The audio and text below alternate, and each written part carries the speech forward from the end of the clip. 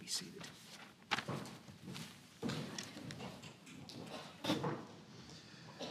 That's beautiful. I invite you to turn the Word of God to Luke 23, the Gospel of Luke in the 23rd chapter.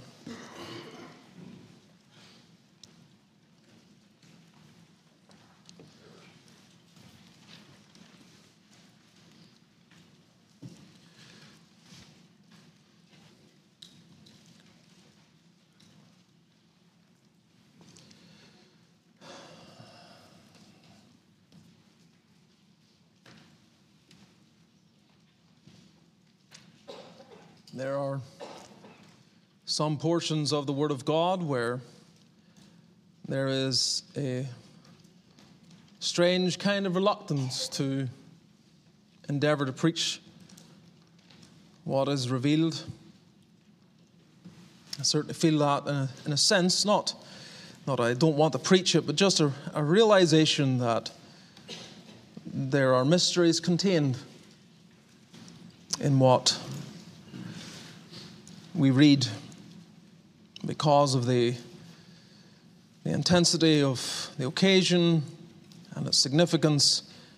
It sometimes can produce this feeling of, I can't do it justice. Maybe it's best if I don't preach it at all. But as we have gone through Luke's Gospel, we have arrived at the scene of the cross. And last Lord's Day, we endeavored to look at the first 3 hours of the cross. And we can see that because you pull all lines together, you know roughly about the time that the Lord was crucified. Verse 44 tells us that at noon, the 6th hour, there is something that occurs here. And then we know also that our Lord died around the 9th hour. And so we have 6 hours in terms of the crucifixion, the period of our Lord being on the cross. And we looked, as I said, last Lord's Day at the first 3 hours revealed by Luke, from verse 32 through verse 43. So now we come to verse 44. I'm going to look through verse 49. And so I'll just read those verses with you tonight. Luke 23, verse 44. This is what the Spirit inspired Luke to write, to record for us. Luke 23, 44. And it was about the 6th hour, and there was darkness over all the earth until the 9th hour. And the sun was darkened, and the veil of the temple was rent in the midst. And when Jesus had cried with a loud voice, he said, Father, into thy hands I commend my spirit. And having said thus, he gave up the ghost. Now when the centurion saw what was done, he glorified God, saying, Certainly this was a righteous man. And all the people that came together to that sight, beholding the things which were done, smote their breasts and returned. And all his acquaintance and the women that followed him from Galilee stood afar off, beholding these things.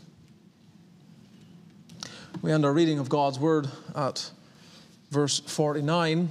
What you have heard again is the inspired, inerrant, infallible Word of God. You are to receive it and believe it as such. And the people of God said, Amen. Let's pray.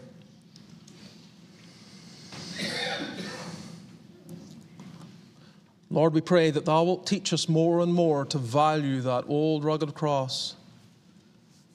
Oh, that we would love not just the historical event, but the theological occurrence, the redemptive act, the substitutionary atonement, the reality of our sins being laid on the Son of God, the one being who was holy, harmless, undefiled, separate from sinners, being made sin for us who knew no sin, that we might be made the righteousness of God in him. He is all our hope. Lord, we pray now that thou wilt look in pity upon us. Make us to be conscious of our frailty and feebleness, but also to be conscious of thy power, thy strength made perfect in weakness. Holy Ghost, come upon us. Help us now in the ministry of the word, and extend thy kingdom by feeding thy sheep and lambs and saving the lost. Oh, let the preaching of the cross be the power of God unto salvation. We pray in Jesus' name. Amen. In John 12, as our Lord Jesus approached Jerusalem, very conscious of what was right in front of him, he declared to the crowd, "The hour is come that the Son of Man should be glorified. Verily, verily, I say unto you, except a corn of wheat fall into the ground and die, it abideth alone. But if it die, it bringeth forth much fruit." He then went on to say, "For this cause came I unto this hour." He came to this hour, an hour illustrated in the fashion as recorded in John 12, as a corn of wheat falling into the ground. The corn of wheat can't produce fruit, can't be productive, can't do what is its purpose unless it falls into the ground and of itself, as it were, dies. If it dies, it brings forth fruit.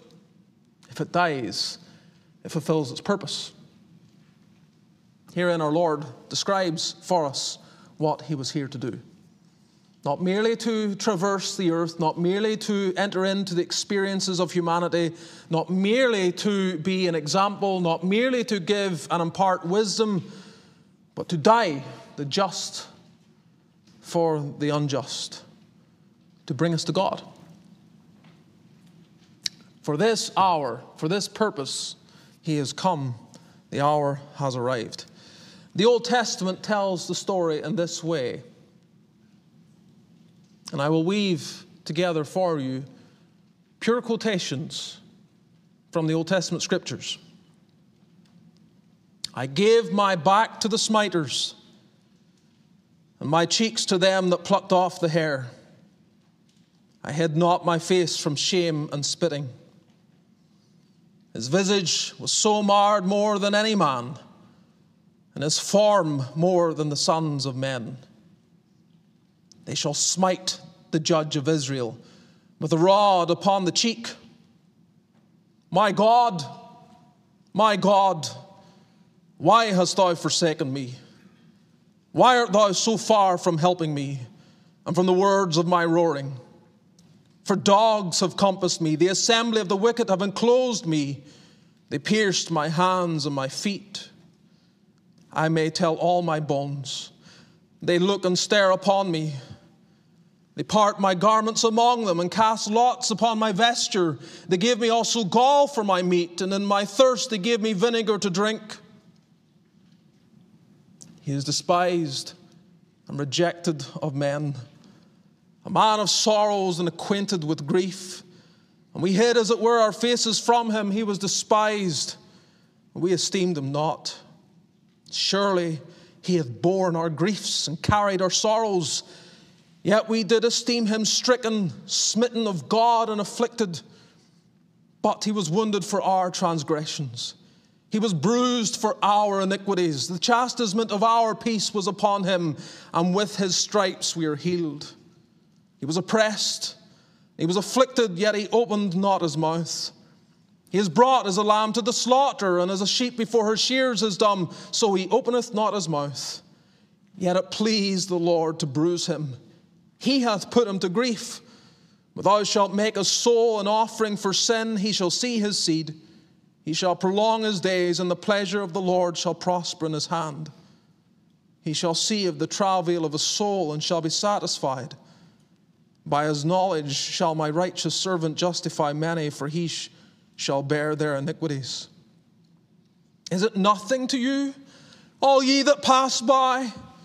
Behold and see if there be any sorrow like unto my sorrow, which is done unto me, wherewith the Lord hath afflicted me in the day of his fierce anger. That's the cross. The Holy Spirit, centuries before the event, gives such a scene, such details, in fact, they give us more of an understanding in terms of some of the horrors of what our Lord was doing and all that's involved than even the record of the Gospels themselves. And having considered the first 3 hours last Lord's Day, we come this evening then to the final 3 hours of the cross. The final 3 hours of the cross in verses 44 through 49. I have 5 heads. I had 7 last week, so in total this is 12. If you're adding them all up, not intentional, but again, these are just observations that I've made in musing over these verses. And I trust once again that as we look at this, the Lord will bless our time and teach our hearts things of profound meaning and significance. First, in these final 3 hours of the cross, note the transition. The transition. Verses 44 and 45. And in the transition noted here, first of all, there is a transition from type to fulfillment. A transition from type to fulfillment. Verse 44, and it was about the 6th hour, it's noon, and there was a darkness over all the earth until the 9th hour, and the sun was darkened. Around noon, we are told, midday, when the sun is at its highest, a strange darkness comes over Calvary and lasts for 3 hours. How God brought this darkness, we are not told. We're not told it was an eclipse. We're not told whether it was heavy clouds that came over the sky. We're not told any of that, but it would appear in a natural reading that something supernatural for sure is going on. We're not told either of the extent of it. The language used is that it came over all the earth, but the word earth can also be translated land. It came over all the land. So was it restricted to Israel? Or was it across the entire world? Again, detail is not made plain. But it's not material. What is material is why. Why did God perform this supernatural sign? Why? When the sun was at its highest, did the world go dark around the cross? We must remember the significance of what darkness, or the contrast, light, is what's taught in the Word of God concerning these things. For example, we're told in 1 John 1 that God is light and in him is no darkness at all. We're told our Lord Jesus is the light of the world, John 8:12. We are told in Revelation 21 of the city where there is no need of the sun nor the moon, for the glory of God lightens it, and the Lamb is the light thereof. In contrast, when God brought judgment upon the Egyptians in his deliverance of the children of Israel, he brought darkness over the Egyptians, a darkness that could be felt. It was part of the judgment. When our Lord Jesus spoke of judgment upon the unbelieving, he said in Matthew 8:12 that they shall be cast into outer darkness. And he taught the same thing again in Matthew 22:13 and Matthew 25:30. Peter, in addition, wrote of angels that sinned and they were cast down to hell and delivered into chains of darkness. And I could go on. Darkness is a description of judgment. Darkness is not good. And so it's not a stretch to see this scene as indicating a form of judgment. Some kind of judgment is being displayed here by God. And I am in agreement with the vast majority of Orthodox teachers who understand that this judgment This darkness is a reflection of the judgment that is coming upon the Son of God as He has made sin for us. As our sins are laid upon Him, as the judgment that we deserve for our sin, He stands in that place. He is enduring now not merely the torture of the Romans, but the judgment of God. And as we read in Isaiah 53, verse 10, it pleased the Lord to bruise Him. He hath put Him to grief. He has been set aside. He has been appointed to be put to grief, to suffer. And thus, this darkness then is a sign of transition from type to fulfillment.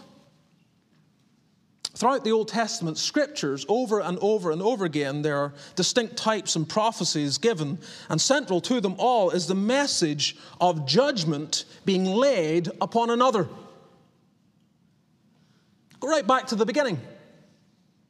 Go right back to when Adam and Eve, in their fear of God, sought to sew together the fig leaves and cover themselves, and God instead kills an animal and clothes them with the skin of the animal, showing again a sense or implication of substitution, of judgment upon an animal. The animal didn't commit the sin, but it dies in the place to cover Adam and Eve.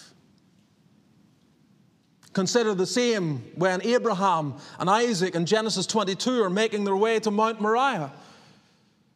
And Isaac knows, and he is looking around, where's the lamb? Abraham's response is, God will provide the lamb. And as you move through, you come into, of course, Exodus. You have the Passover in which an animal is killed, indicating again a sense of substitution, judgment being laid on the creature. You have the children of Israel delivered then, coming into their own as a nation and being appointed various sacrifices in the Levitical form of worship. Each one of those sacrifices, in large part, indicating again a sense of judgment upon another, that those who should be judged go free. But it requires this one to die in the place of them. Here we have then judgment coming upon the Messiah Himself, indicated by the world going dark. Oh, we can't see the innermost part of His soul. We can't begin to comprehend all of the agony and all that's involved. But we know this. We know He's being made sin for us. We know He's standing in our place. We know that it's by His stripes we're healed. That there's this redemptive act in which judgment is laid on the Son, that the guilty who believe in Him might go free. It is then a transition from type to fulfillment. All those types, all that was going on in the past, all that was happening even in the occasion of Passover right there at that time, all of it was pointing to an expectation that God will provide Himself a lamb. God will bring one upon whom the judgment will fall so that the sinner can go free who believes in the Lord Jesus. So the world goes dark to signify this awful moment. Sacrifice is awful. It wasn't a delight. I don't know if you've ever pondered and thought about and considered all the sacrifices and the smell and what was being signified. And it's not pleasant. There's nothing delightful about it. But here we have the transition. Because all those sacrifices, all that had been indicated from Genesis onward was pointing to someone who was going to come and put an end to this. And here it is. And the world goes dark to signify the significance of what is going on. It's also a transition from old to new. Not just from type to fulfillment, but from old to new. In verse 45, it says also that the veil of the temple was rent in the midst. The other remarkable event, miraculous sign that Luke records, and there are others as well, but we're sticking with Luke and what he records for us, is the renting of the temple veil. Again, if you remember the tabernacle, in which there was the tabernacle proper, the court around it, and the tabernacle proper where you would go in, and it was divided. And the far room, the holiest of all, only the high priest could enter there, and he could only enter there once a year on the Day of Atonement. When the temple was built, the same thing was signified. And again, there was this far room in which only the high priest could enter, and it was separated, it was divided by this veil. And this veil is not something that would fall apart easily. And if we could understand the construction of the veil, we'll realize here that when this is torn, when this is rent, and another gospel account tells us explicitly that it was torn from top to bottom, as an indication that this was not performed by the hand of man, but by the hand of God. Heaven comes down to tear the veil in two, and it signifies transition. Transition from old to new, from the old covenant to the new covenant, from the old way to the new and living way. From a time in which everything was done in order to fulfill types and shadows and ceremonies, to a new way in which all trust and hope is placed upon the fulfilled work of our Lord Jesus Christ, in which we see that all the blood of bulls and goats that could never take away sin, now the shedding of the blood of God's Son puts away sin by the sacrifice of himself. It's the blood of Jesus Christ, God's Son, that cleanseth us from all sin, 1 John 1. And so there is in this transition from old to new, the separating of the veil, indicating that the way to God now has been opened. It's not that people could not worship, it's not that people could not pray before, but they were waiting for the inauguration of full and free access to God. So even as they prayed in the hope of what the Messiah would do. They looked forward to what he would accomplish, never trusting the sacrifices, never believing they could put away sin, always understanding they signify God's promised Messiah and Redeemer. And now having come, having fulfilled the work, having done the Father's will, having laid down his life, now the veil is rent. The way is open. Sinners can be assured that Jesus is enough. The way to God is now open. The veil is torn, and we move from the old covenant era into the new. Hebrews 10 declares that we have boldness to enter into the holiest by the blood of Jesus. And the sense is, by faith we come right into the presence of God by faith through this new and living way. We no longer need a priestly mediator in terms of the Levitical priests. We have one in Jesus Christ, the great high priest, who has accomplished the work and now not only brings himself into the presence of God, but by the rending of the veil brings all those who are in union with him into the presence of God as well. That's what we've been seeing in Hebrews, isn't it? So transition, that's the first thing. There is secondly here the completion. Not only the transition, but the completion. Verse 46. When Jesus cried with a loud voice, he said, Father, into thy hands I commend my spirit. And having said thus, he gave up the ghost. Luke does not include all the cries or sayings of our Lord Jesus on the cross, but he includes a number of them. He does, however, leave out the one that comes before this. It is finished, revealed by John. But he gives the final words, gives the last words of our Lord Jesus recorded for us. These words here in verse 46. Father, into thy hands I commend my spirit. Now you may read that and think it's not as significant as it is finished. And I will grant you that the language "it is finished" is packed with theological significance. But don't underestimate the significance of these words either. Luke focuses on the final words that show to us a tremendous sense of confidence that the Lord Jesus possessed himself in what is going on, what had happened and what is yet to occur. The language, "Into thy hands I commend my spirit," is a direct quotation from Psalm 31, verse 5. It is a prayer of the believer. It is a prayer of one who rests in God, one who believes that they can entrust their soul to God, one who knows and is confident that they're accepted and is assured that they will not be turned away. In other words, in contrast with the cry of dereliction, the my God, why hast thou forsaken me?"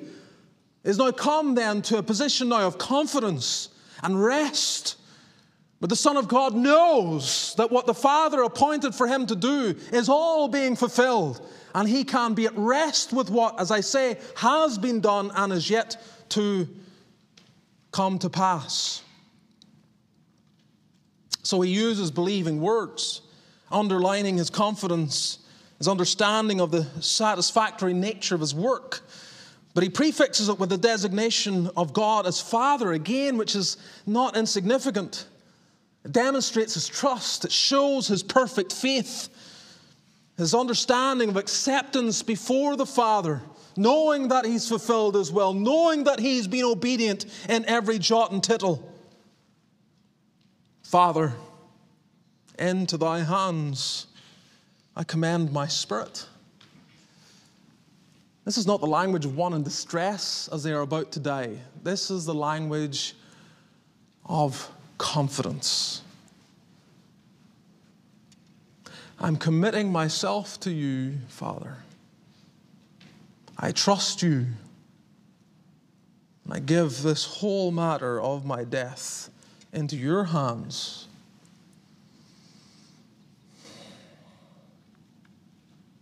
One of the remarkable things of our Lord's death relates to the various details when pulled together to indicate the voluntary nature of his death. What I mean is that he did not expire at the 9th hour because he could no longer live. He expired at the 9th hour because the work was done. And he, as has often been said, stepped into death. In John 10, he uses language that he had power to lay down his life and power to take it again. "That no man taketh it from me, I have power to lay it down of myself." Even some of the language that's used in the Gospels in relation to his dying, and certainly even the last statement here, commending his spirit into the hand of the Father, not only that, but the way in which he says it. Look at what detail is given to us. "When Jesus had cried with a loud voice." Now, if you have been around death, you will know in most instances there is no strength to cry with a loud voice. Well, there are forms of death in which that may happen, occur, certainly very violent deaths in which the death happens very quickly. There may be a certain amount of strength in the body to cry out loudly, but with protracted deaths that exhaust the body, such as our Lord has endured, by the time someone comes to the end of crucifixion, they have no strength. The whole thing is utterly exhausting. It takes effort even for the crucified to breathe. They've been using the last ounces of their energy to push themselves up so they can get air into their lungs. And so when they come to the point of death, there is no more strength. They can no longer push themselves up. And so often their death is actually caused by the inability to take in another breath. But this is not so with our Lord. He has strength sufficient to push up, take a full breath in his lungs, and cry with a loud voice, If you were to observe such and you were experienced in crucifixion and you'd watched others die in this way, you would be thinking to yourself, he has a long time yet to go. There's a considerable period of time yet before this man will expire. But not so for the Lord. His cry with a loud voice is a public testimony that this is no ordinary death. It's a public testimony that he is not just fading away like other men. He is giving himself. He is stepping into death. This is a divine act of transition in which he is alive and steps into death voluntarily in his own time, according to the Father's will.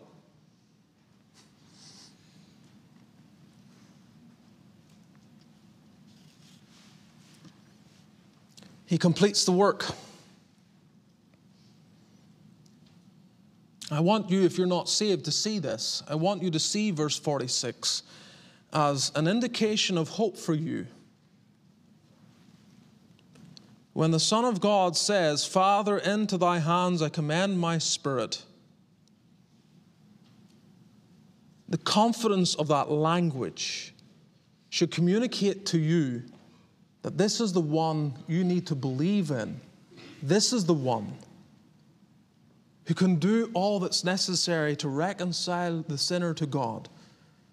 If you want to be saved, if you want your sins forgiven, Jesus is the answer.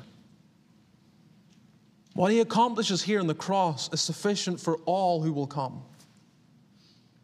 It does not matter your background. It does not matter the darkness of your past. It's irrelevant in terms of the question that you may have, can I be saved? The answer to that is explicit, yes.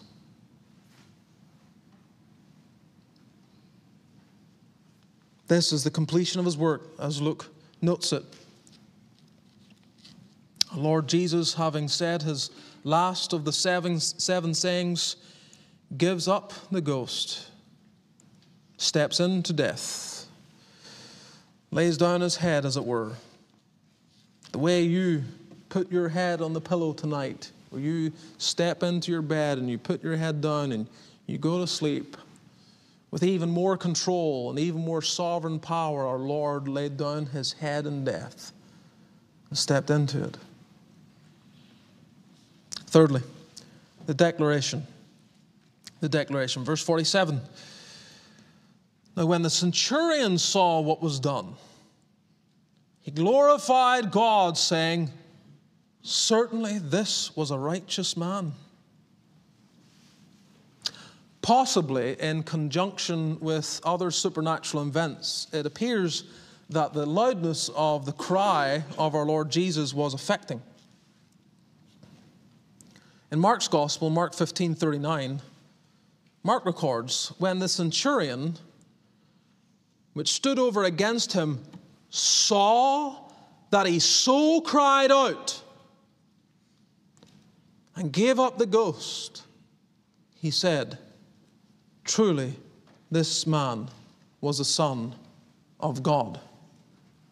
When he saw that he so cried out, when he lets out this loud cry of confidence, Father, into thy hands I commend my spirit, there was something affecting about that very cry.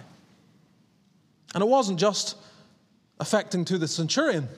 In Matthew's account, Matthew 27:54, Matthew details this. Now when the centurion and they that were with him, watching Jesus, saw the earthquake and those things that were done, they feared greatly, saying, truly this was the Son of God.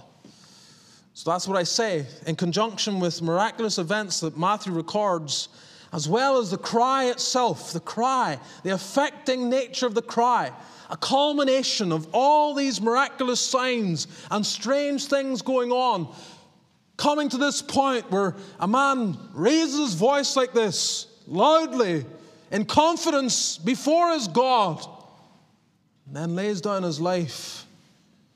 He had never seen anyone crucified like this, unique in all the deaths he had witnessed. And so he becomes convinced. He's been observing it all, possibly and most likely with a sense of dispassion. He's not really all that concerned with what the Jews are bothered about and all the hoopla that surrounds the Lord Jesus Christ. He's a Roman doing his job, a centurion with a task in hand, a responsibility. When it all culminates, and it comes to this point, this hardened Roman centurion sees, hears the cry, observes the miracles, and says, in Luke's account, certainly this was a righteous man. He becomes intellectually convinced, at the very least, intellectually convinced that Jesus was the Christ. He was the one he claimed to be. He was the one whom he said he was. And this is in contrast with all the claims of the Jews. In other words, he's basically saying publicly, the Jews got it wrong, and we have gotten it wrong. The Jews are wrong in who he is, and we've been wrong to put him to death. This is a righteous man. Was he converted? Doesn't say specifically, but it would seem that he may have been. Is it possible for a man to glorify God in an expression without conversion? Yes. Is it possible for one to give glory to God without feeling the full significance of what it is they're saying? Of course. Church history tends to believe that the centurion was converted. Again, we can't say for sure, but he is certainly influenced, impacted, never to be the same again as far as his experiences of crucifixion. Here, this one who has been mocked and scorned and despised and hated and is a bleeding mess upon the cross. He realizes has been falsely accused. Certainly this was a righteous man. In other words, this man, there is absolutely no foundation to having put this man through what we've done. This is what we do to criminals. This is what we do to sinners. And this man is neither.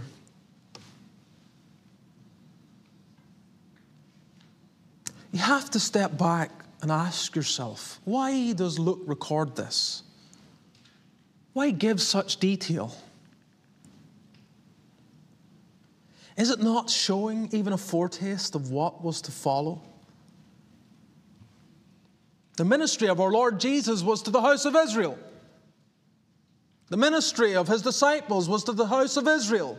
By and large, for the most part, it was a focused ministry to Jews. And here, at the point of the climax of our Savior's work, there's indication of interest from Gentiles, of their eyes being opened, a foretaste of what's to follow. An indication of a great sweeping influx of countless millions who will come to the same conclusion. Certainly, this was a righteous man.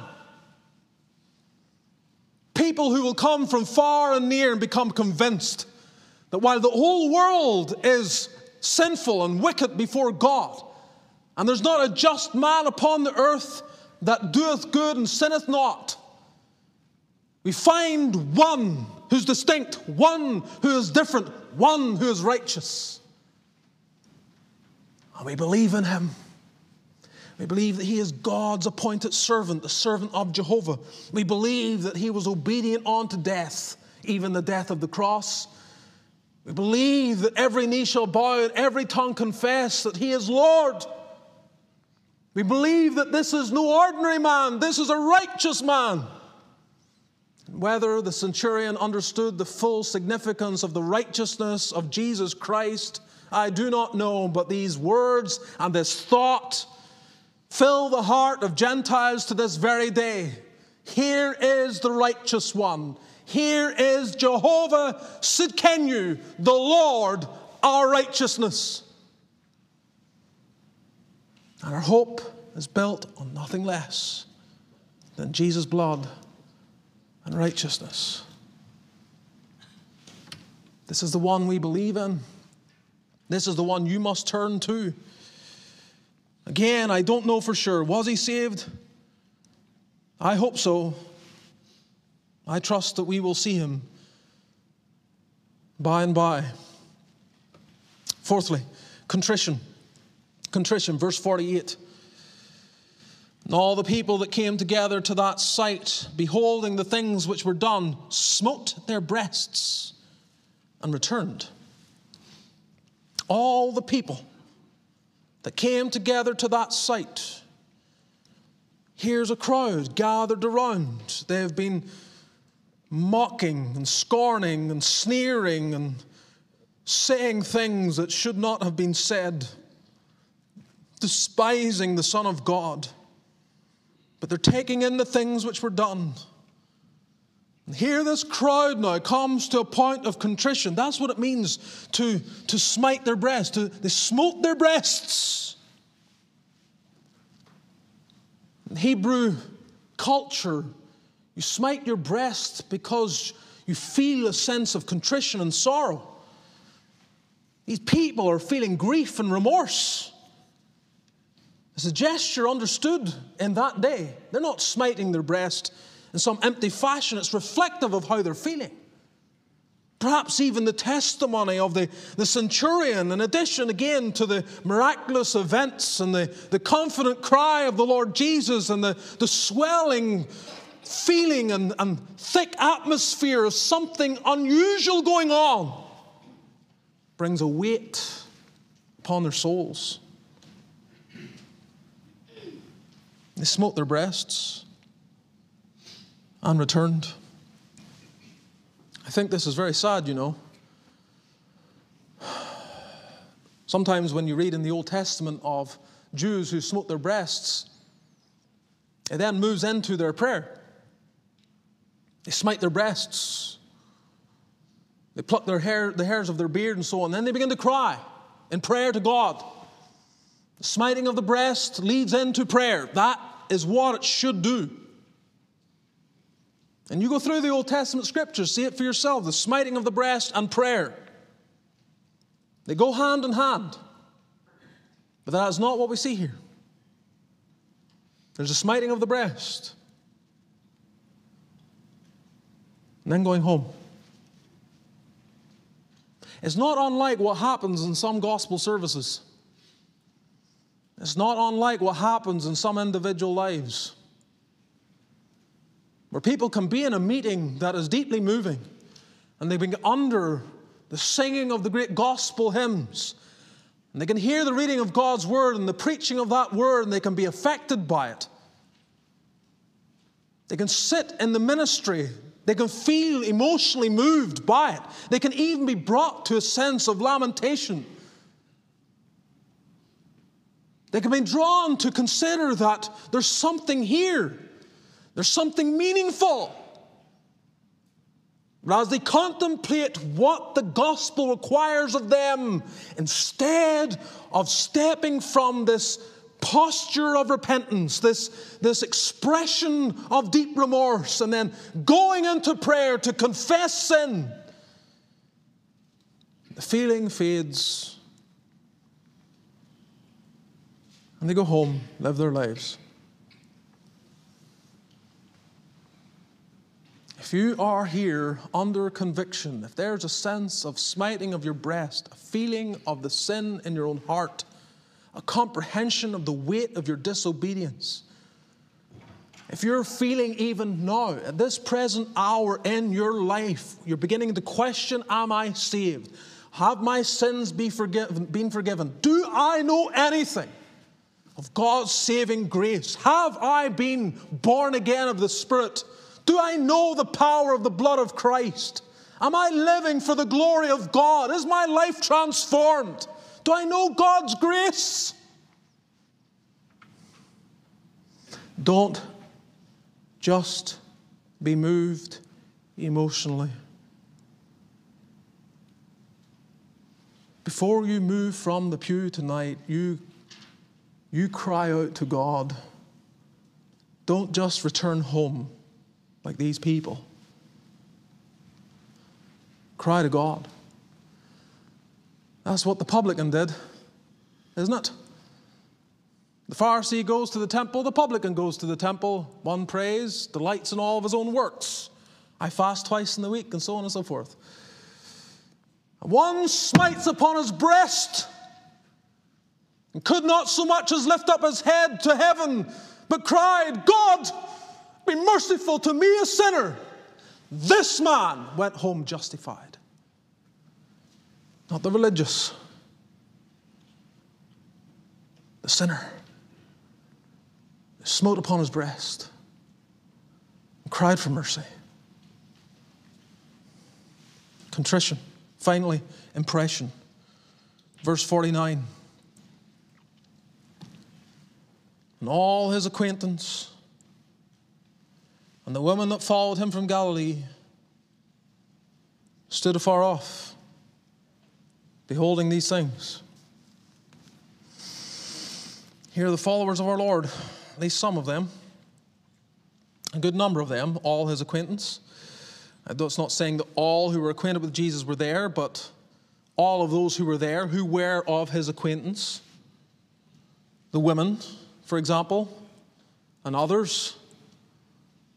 They all congregated together. They huddled, being familiar with one another, standing afar off, beholding these things, taking it all in. I believe from John's account, we know that John was there.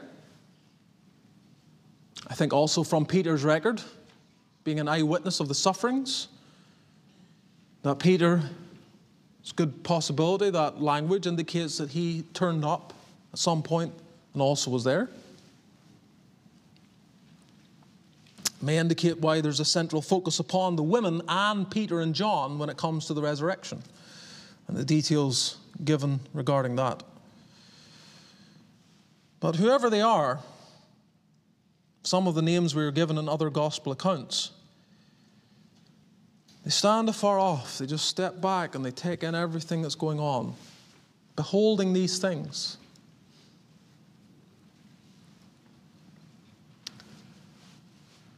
It had to have made an impression.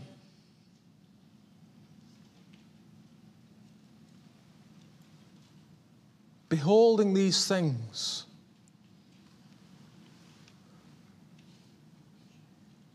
The significance of those words must be understood.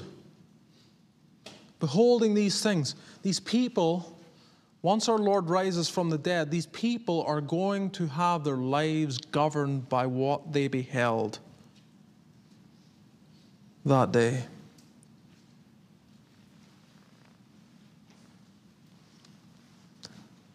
Yes, they were saddened. They thought the Messiah was dead, not in victory, but in tragedy. When our Lord rises from the dead, he puts that to rest. But what an impression. Beholding these things.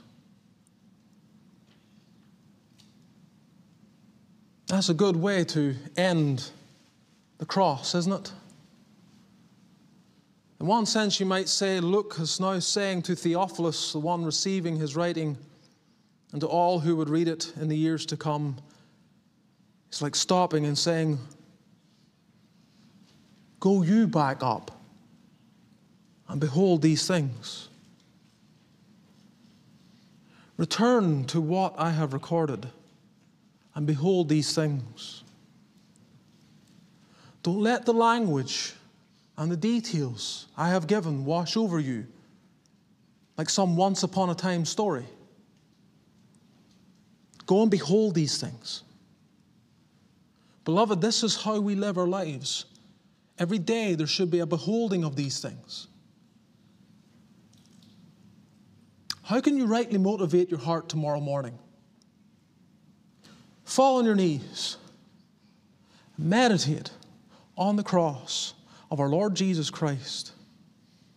Ponder what He became, what He accomplished. Feel the glory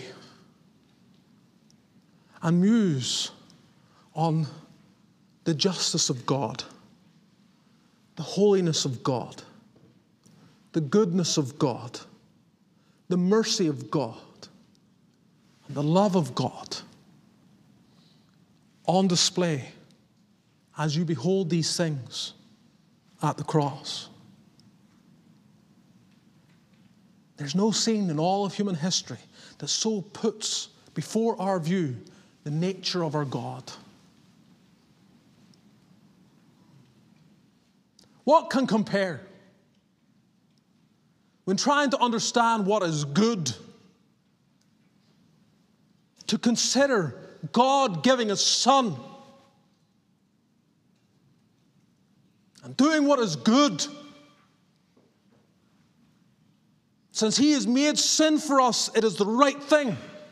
It is the good thing then for Him to take the value of that. Let sinners go free. It is just. It is merciful. It is loving.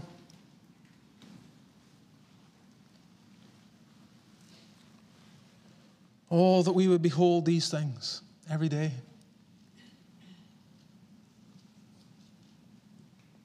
That your life and mine would be governed by the cross.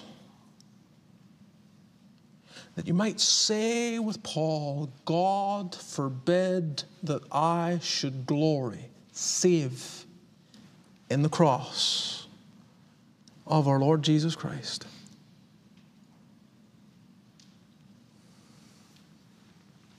That you would go from this place and you would preach the cross.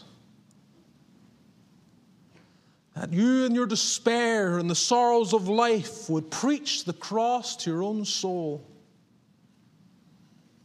And as you interact with lost sinners and people without Christ, that you wouldn't enter into argument of philosophical nature, but you simply preach the cross. There is a power to putting forth before the vision of men an explanation of God's activity on behalf of sinners in sending His Son to be the Savior of the world, to be made sin for us, to go to that cross and die in our place, that we might go free. Children, do you believe? Do you believe in the Lord Jesus Christ? Are your sins forgiven? Do you see the significance of Jesus dying on the cross? Please, please, boys and girls, listen. Please do not allow yourself simply to think of the cross as something that happened in the past. It did happen in history. But make sure you see what happened there as something that is for you. You're to see God's answer for you as a sinner. The death of Jesus, so that you need not perish. May God save you and all who are here. Let's bow together in prayer.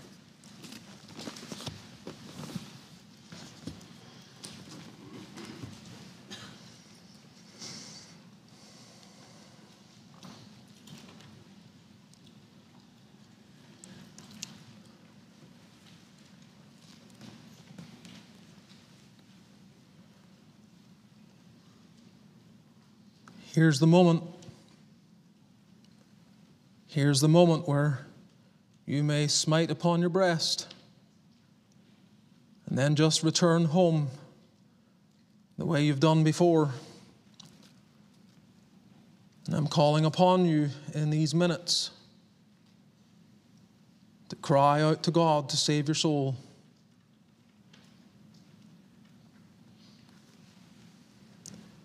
Come. Come unto me, Jesus says, all ye that labor and are heavy laden, and I will give you rest. God says, come now, and let us reason together. Though your sins be as scarlet, they shall be white as snow. Though they be red like crimson, they shall be as wool. There's forgiveness for you, and pardon freely offered. Seek it. And if you need help from me, let me know. Lord, bless thy word. Help us to cherish the old rugged cross. Help us to love the bleeding Lamb of Calvary. And behold the Lamb of God that taketh away the sin of the world. Precious Lamb of God, help us to see thee. Help us to love thee. May we always do the work of the evangelist, preaching to men and women the power of the cross. And may you save souls. Even here tonight, please, Lord, let no one return home unsaved. Thank you for this day, for your presence in our midst, and for the comfort and instruction of thy word. Give the power of the Holy Ghost to the church now, as she steps out of these doors and into the world. And may the grace of the Lord Jesus, the love of God the Father, and the fellowship of the Spirit be with all the people of God now and evermore. Amen.